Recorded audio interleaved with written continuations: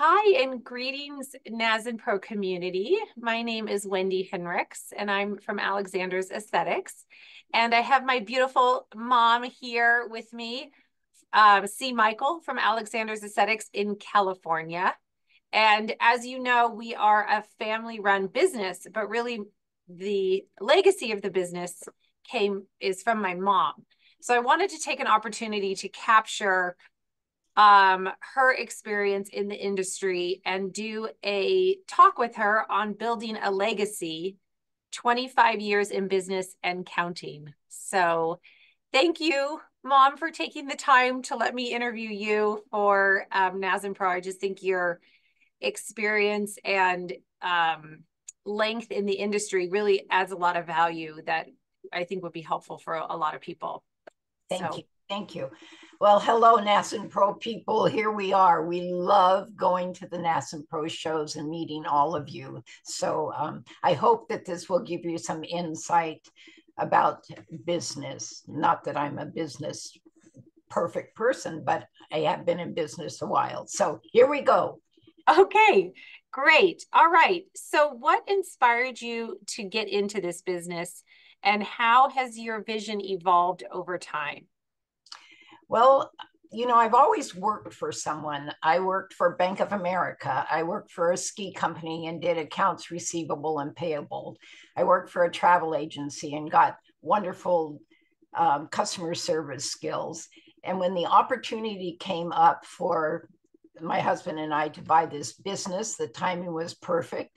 And we thought, well, why not? We're here in our life. We don't need to work for people anymore. Let's give it a try. So we did. We jumped in with all fours, and it has actually been an amazing journey. But I do feel like my work experience in the jobs that I have had really helped me to move into the business and feel confident in what I was doing, even though I did not know anything about skincare. So that was a learning curve for me. Mm-hmm. Mm-hmm. But your business background, doing the like accounts receivables and working at the bank and like more of the financial stuff helped you, and the travel agency too. Right. Learning to work out problems, being with people on a regular basis. And of course, Okay. always knowing accounts receivable and payables helps you understand the logistics of the finance part of the company. Yes. Oh, okay. Yeah. Good point. So probably helped with like customer service a lot too. Exactly. Exactly. Okay. What would you say your core values are that guide your business decisions? Well, we have always, in our family and everything else that we do in life is, you know, be honest, be kind, work hard. And those are the values that we continue to this day as we brought on our own business and we had other things to look at as far as products and good products and dependability on where we were and how we're doing it. But basically, I would say, honesty and hardworking is really the key to most of our success. Yes, I agree. And that doesn't matter. New things that come out, it's always the same for, you know, things change, but those things kind of stay true through Yeah, time. solid. Those are solid Yeah. things that you can always fall back on, and your employees and your customers and your vendors know that about you, and hopefully they in return give it back. Yes. Well, speaking of employees and customers and vendors, how do you ensure that all of the people that you're doing business with kind of align to your company values? Well, when it really goes back to hard work, setting an example for your employees, Mm-hmm. being kind, getting to know your customers, getting to know your vendors, building relationships, all of that has to be a step forward that continues to solidify our business. You know, when your employees see that you're hardworking and trustworthy, they kind of take on that attitude. And when they take on Yeah. that attitude, it passes on to the customers, and they're like, gosh, these people are really, they care, they're hardworking, and they're going to be there for us. So I just think it's a kind of trickle down effect, isn't it? Yeah.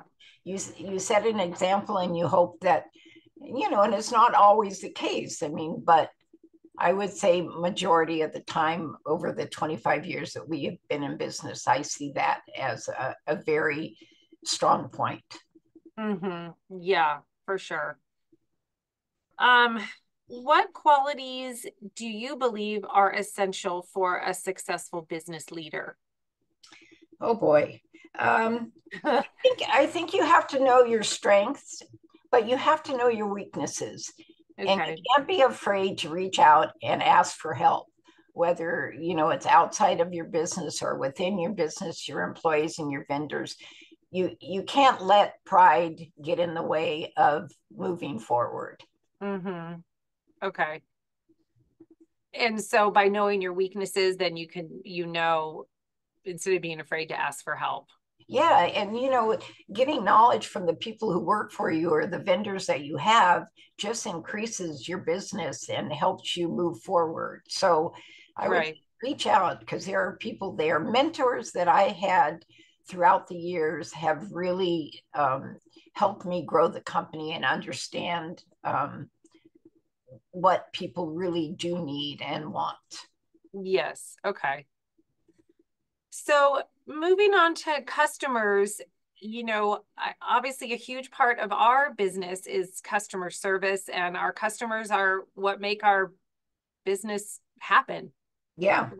Wasn't for them, we wouldn't be here. Um, so I want to move into kind of what it's like to have a customer experience with us and what's important, in terms of what we set forward. So, what do you believe is the key to building strong relationships with your customers?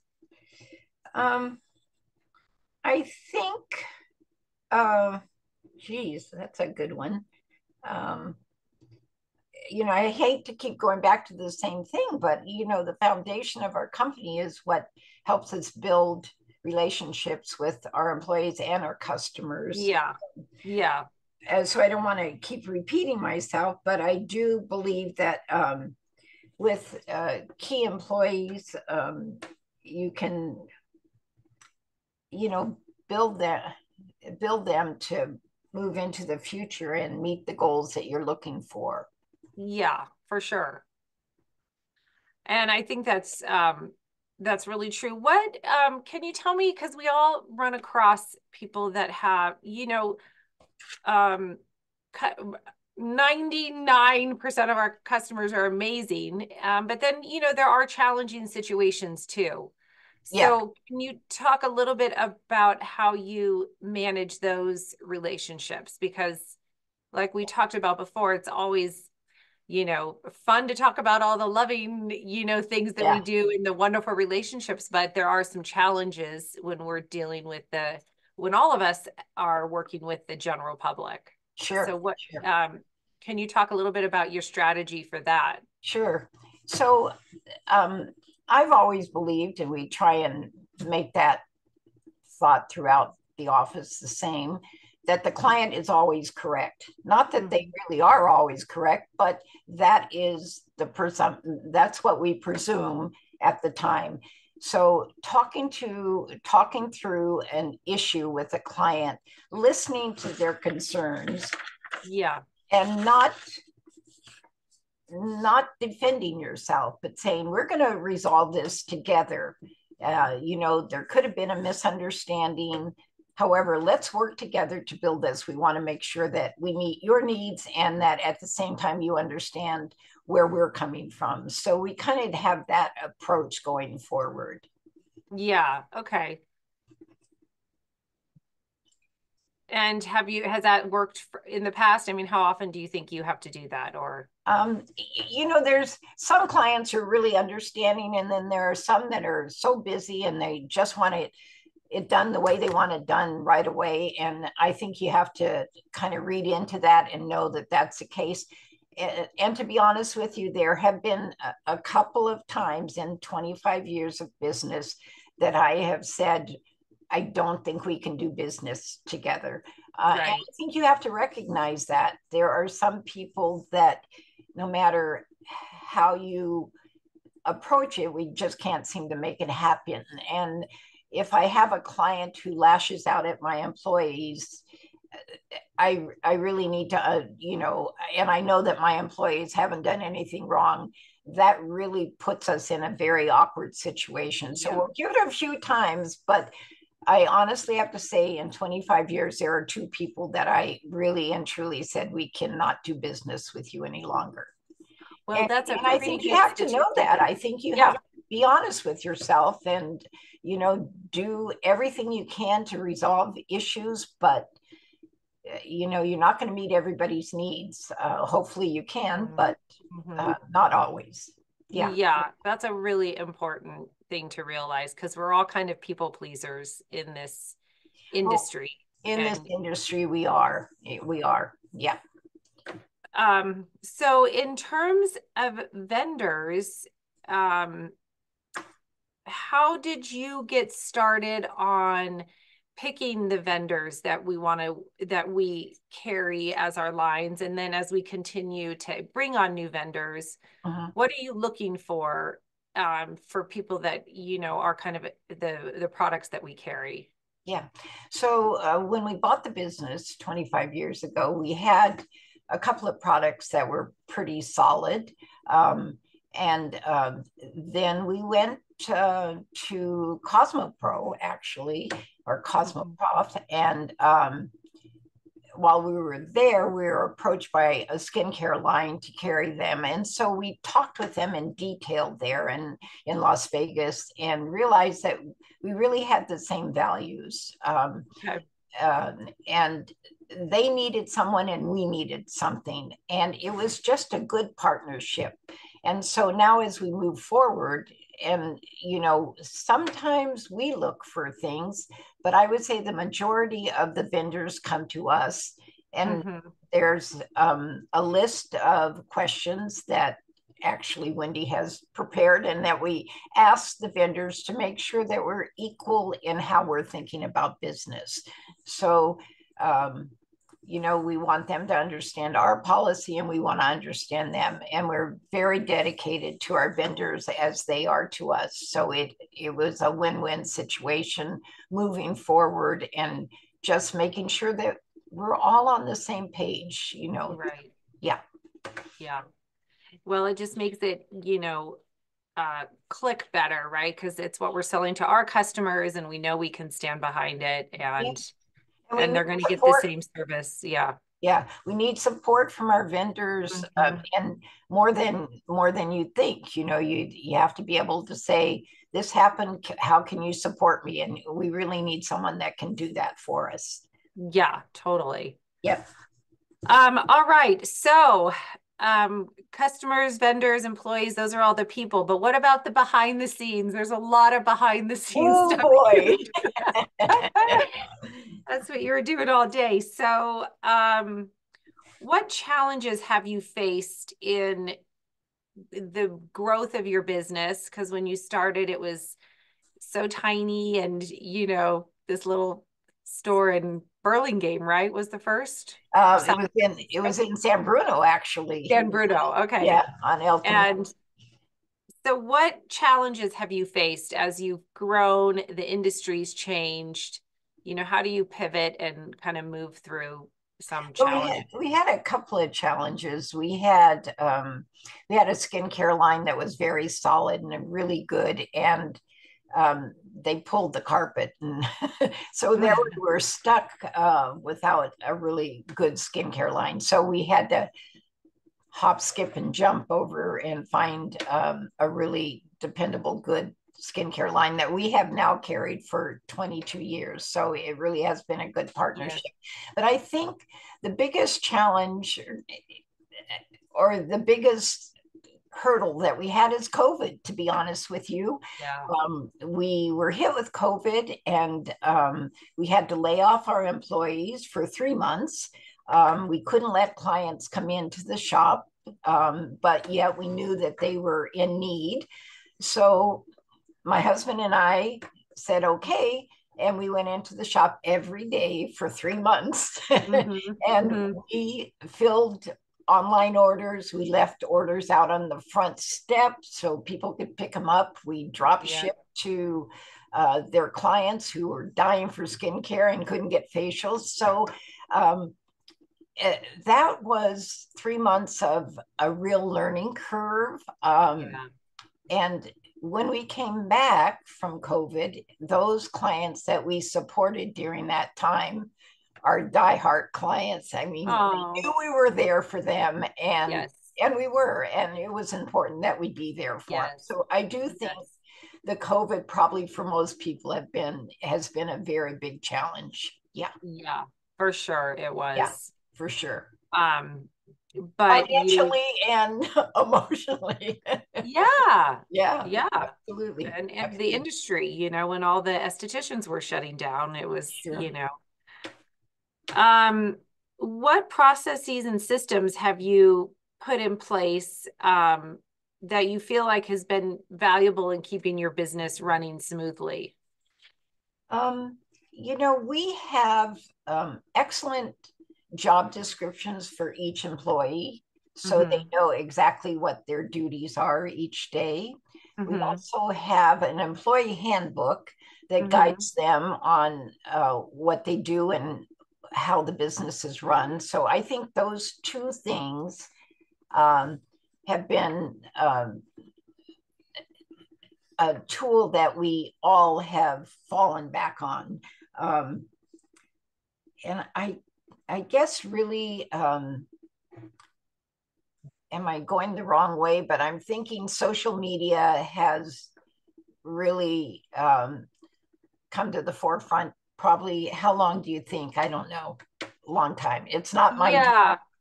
I mean, I but think we just started when I started here, so maybe 8 years 8 ago, years ago. And so for the young, and well, it doesn't have to be young, but for the estheticians who are social media people, and I think most of our employees and my daughter, you, Wendy, have moved the company in a direction much greater than I could have ever done. It has opened up a lot of doors, and we're looking forward to moving even further ahead with Yeah. those kind of that technology. So it's important that we have it. And if it were just me running the business, I'd still be handwriting UPS letters. So we're thankful for technology. That is for sure. Yeah. Yeah, yeah, that's definitely true for sure. Um, how important is it to you to be financially, literate or responsible in your as a business owner, and what steps do you take to stay on top of it? Oh boy. Well, it's important. That's for sure. I have, I just have in my head where our company is, how much we have to sell each day to stay profitable. But I'm not a big profit and loss analyzer. So um, we kind of don't have a great plan right now. That's why we're working with a business coach to get us on board to understand our profit and loss a little better. I know where we are as a company because I've been there for 25 years. But if I walked out the door, it would be unfair to whoever was taking over to leave that. So we are working on a plan to have some strategies in place on how we might move forward better. Yes, Mhm. yeah. But also your QuickBooks does, Yeah, your QuickBooks. QuickBooks is that's been great for both of us. Well, and the more you use QuickBooks, I don't know if everybody has QuickBooks in salons, but there's so many reports and so much information you can get from that. Yes. You got to have the time to get in there and dig it out. So it is a wonderful tool. Absolutely, Yes. you're absolutely Yeah. right. Mhm. Yeah. It's there. It's Yeah, just, it's what all do in we do there. with it now? What do we do with it? Yeah. Well, I can look at the bottom line. I know how much we need to make each day Yeah. to move forward. And, you get a little concerned, and then all of a sudden you have a great day and you're thinking, okay, we got it. And, Yeah. it's a merry-go-round sometimes. Yeah. Yes, it is. But what is interesting to me is even 25 years in, you are still open to learning new ways of doing things. Well, And so I think that's something I'd like to know more about. yeah. I honestly feel like you have to move forward. I mean, you can't live in the past, honestly. I don't have that um, technology background, and I can scoot around a little bit, but I really depend on my employees who really know how to do it. I depend on my daughter, Wendi, our marketing person. I mean, it has made such a difference in our business. And, you know, being able to try and understand where technology is going, we have to keep going forward, and we are. Yeah. But it's wonderful that you're embracing it. I mean, I know it's a little scary, and that's It's one of when very you're, scary for us yeah. old people. But you are open to it. And I think Yes. that's what I'm trying to get at is as a leader of the company, you're showing all of us that you can continue to learn, even though you can Yeah. run this business in your sleep. Well, maybe not in your sleep because you need it, but you Yeah, in my know sleep. it inside and out and you Yeah. can run it. But to show all of us that you're still open to continuing to learn. Yeah, and I do depend on my staff and you to help me through a lot of the technology part, but I am open to it. I truly Yeah, am. I know that is the way of the future, and we need to get in there and do it. AI, here we come. I know. That's right. Um, yeah, I think that's great. So a little bit about the business coach. Like, what is a business coach doing for, like, how did you decide to bring on a business coach, and what is the business coach doing this so late in the game of your career? You know Yeah. what? Well, so we went to NASNPRO. Woo woo. I know. And can I say a name or not? I think so. And there was a business coach that did a talk. We were very impressed. We had been discussing, how we're going to move forward, how to look at profit and loss, and knowing that we're really not an expert in that. And when we heard this person talking about getting a business up and running and understanding where you are and how you can move forward, the more we heard that person speak, the more convinced that we needed to do that. So we got his information. It wasn't a quick decision. We talked about it for a couple of months, contacted him, and we are now in the process of working with him to help us get to a point where I truly can retire eventually, and Wendi can take over both Alexander's, Colorado and California. Not, I mean, it would be not in person, but obviously she could run both companies because we are working with our employees so they understand where we're going as a company. Through this coach, he has made it available for us to really understand and have meetings with our employees one-on-one, an hour meeting to understand what their goals are and they to understand what our goals are. And they're so excited about this. This is a movement that I had no idea was going to take off. So I honestly have to tell you, if you need a business coach, you should really look into it because it's a Yes, big help. Yeah. yes. And contact us. We can give you the name or Yes, look absolutely. look Or on NASA NASNPRO. Pro, I'm Pro. sure it's Yeah. somewhere in NASA. Yes.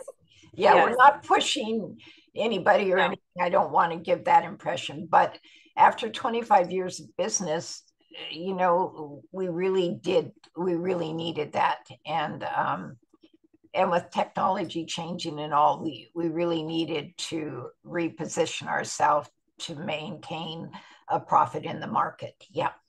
Yeah, I agree.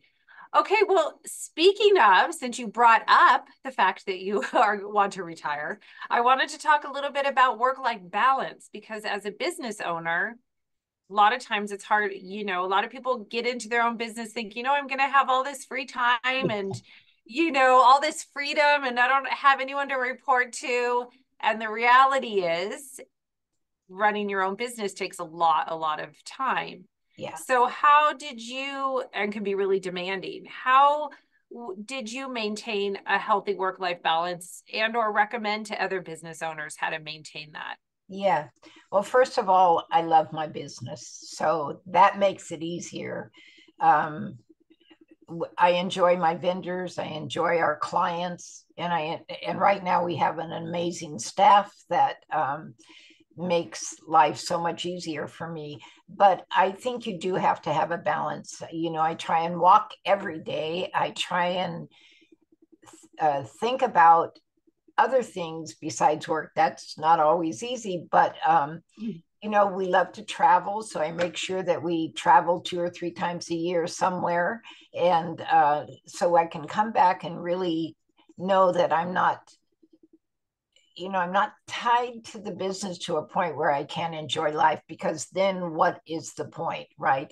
But Yeah. to go to work every day, honestly, I have to honestly tell you, I enjoy it, and I will miss my clients and my employees if and when I ever get to back out completely. But Yeah. I would say, keep a balance, exercise, go out with your friends, travel, but maintain that business. And if you love your business, it's not too hard to do. Not too Yeah. hard to do. That's good. Yeah. It's just sometimes there's so much to do, so it's hard Yeah. to, you Besides know. that, ladies and gentlemen, I have 4 absolutely amazing grandchildren that I need to embrace and be around. So have that in my life as well. That's right. Yeah. And they love having you around for sure. Yeah. And what's interesting is the customers will miss you too. Like whenever we go to trade shows, I think it's cute. People say, "Where's Cece?" People always call you Cece. Don't call Where's me Cece? Sissy. I know. See, Michael. See, Michael. Yeah. Yeah. Um, all right. What impact, last question, and then we'll wrap it up. What impact do you hope your business that you and dad have built will have beyond your time there and just financial success?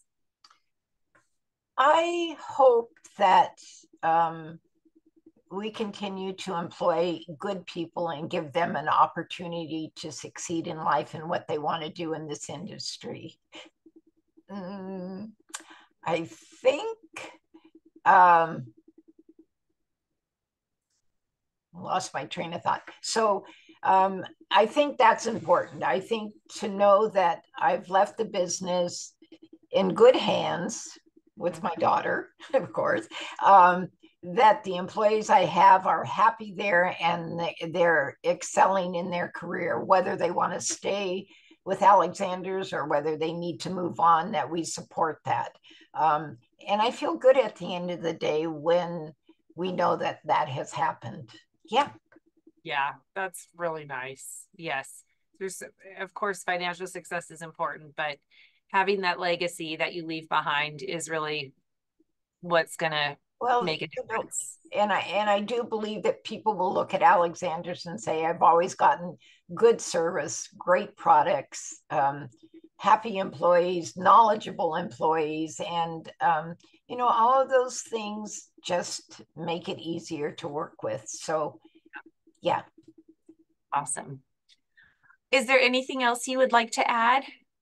Um, Thank you, NASNPRO, for giving us an opportunity whenever we can. We love being there. We love the idea of education. Alexander's is, we really believe in education, and that just supports everything that we believe in as well. So it's a good partnership. Thank you very much.